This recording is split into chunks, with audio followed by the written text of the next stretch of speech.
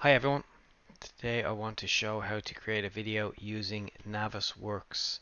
This is a 4D simulation using NavisWorks here. So you want to go to the Home tab, you want to go to Timeliner, and then you want to drop down to the bottom and add a task. So we're going to just create a couple of very basic tasks here just to simulate a 4D simulation. So we're just going to call one task floor, next task walls, and next task windows. Just run through, create a couple of tasks. You don't have to do as many as this if you want. You want to do this in an NWD file as well. So just open up an NWD. I've put a couple of different, just 3 different links in there, as you can see. Primarily I want to show the electrical, but I just said I'd make the video and show a bit of mechanical and architectural as well. But really, when I was doing this, I was just going to do electrical.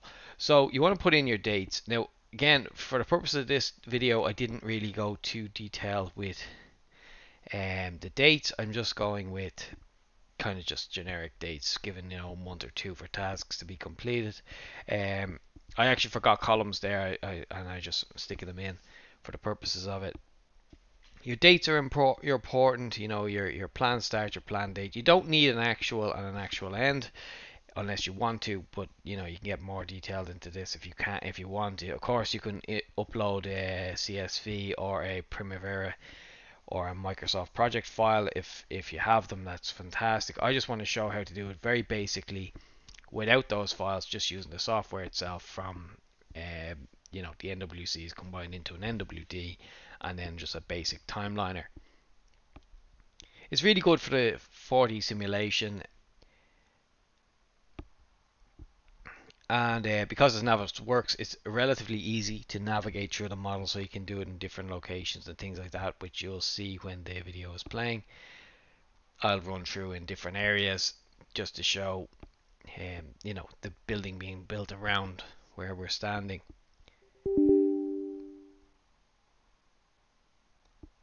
So we have our lights. We're saying 2 months for lights. In a building this size, it probably wouldn't take that long anyway. Actually, I don't have very much involved in this. I just did a little bit. It's the training video that I use quite often. I'm just gonna, while we're setting up dates here, while I'm doing a monotonous thing, I'm just gonna say, would you please drop a like and subscribe to my YouTube channel? That'd be great. My social links are in the video description as well. So now that we have all our dates set, the next thing to do is to go to your task type and set it for construction. Obviously you can do different things, but you just want to, for the purposes of this, set everything to construction. That way we'll see the model being built in front of us when we go. Alright, so that's them all set. Now that we're happy, we have our federated model. If we've missed anything, right, so now we have to add everything to it. So firstly, I'm just going to show you can do it individually, so you can add your floors. Select floors, go down to attach, make sure you floor highlighted, and whichever one you've highlighted, that one will attach. So now we're going to do the same thing again. Floors highlighted, and add the current section, and here we go, attach. Now, fantastic. Of course, there's a quicker way. So with walls, we're just going to show you here, select everything that says walls, brilliant, and attach them all together. We don't have to mess around. So basically we're doing everything from the architectural model first, and we're obviously going to forget windows, and then we're going to, columns, and then I'm going to go back and do columns. So we have all our windows, attach the current set. Then we go into our brackets, which is next. So that's in our electrical model, which this is actually the most important thing that I wanted. We expand all the floors, and you just need to know which family type that you have, which brackets in this case is in generic mods. So containment will be cable trays and cable tray fittings. So it's important that you do have the model broken down so that you know what section each things you're pulling from are for. So now we've all the cable trays selected in the project, and we just attach those to our containment. Fantastic. And then we do the same for our lights. So lights again are going to be lighting fixtures. If you make a mistake, you can just amend it anyway, so it's no big deal. So now we're doing our sockets. I'm actually throwing on electrical equipment as well because we have a couple of distribution boards, and I'm just going to say we're doing those at the same time just for the purposes of the video.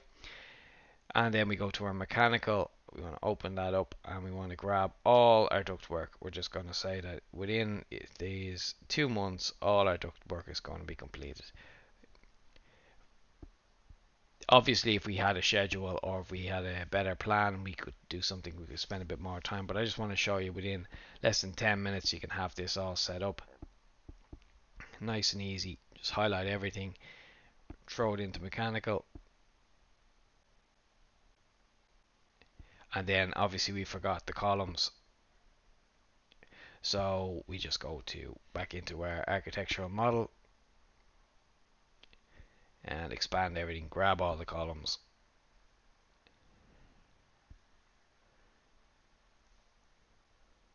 and then attach. Nice and easy. Okay, now that they're attached, that's actually the work done. You hit simulate, it'll go back here, you'll see the little green outline of the building where it's going to go, and then you see everything arrive in when you hit play.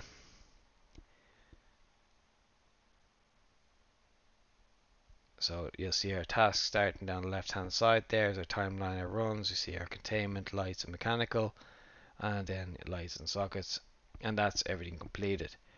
Now, being NavisWorks, we can navigate into the building. We can go to a particular room and run the simulation again. So maybe we want to see, you know, a little area there, because obviously we're focusing on the electrical in this project, so we want to just see, you know, maybe an area with a bit of cable trays and some brackets. So what we'll do is we go here because we know it's going to happen, and then we'll run the simulation again, and we'll see that room in that view being built kind of around us.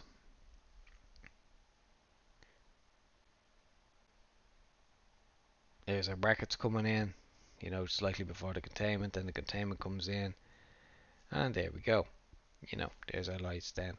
So that's the kind of idea that we're looking at.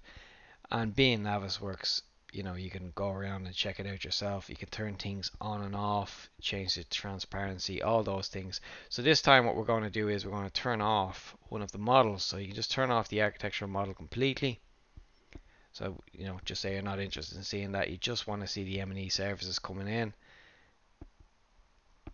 Then of course you can do it. And we'll run the simulation again. So you can turn off a floor, you can turn off services, you can, you know, you can edit this, tailor it to suit your needs. There's our brackets coming in, there's our containment, there's our lights, and there we go.